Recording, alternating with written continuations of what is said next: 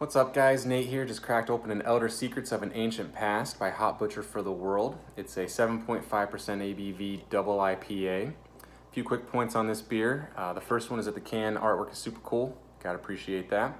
Second one is that the beer is extremely cloudy, almost like what you would see on a milkshake IPA, although this is nothing like a milkshake IPA. And lastly, this isn't what I would call my favorite Hop Butcher beer. This is made with Eldorado and Vic Secret hops, which don't tend to be my favorite. They kind of sit in the middle of bright and hoppy, and when it comes to these big beers, I prefer to kind of go one way or the other with an extreme.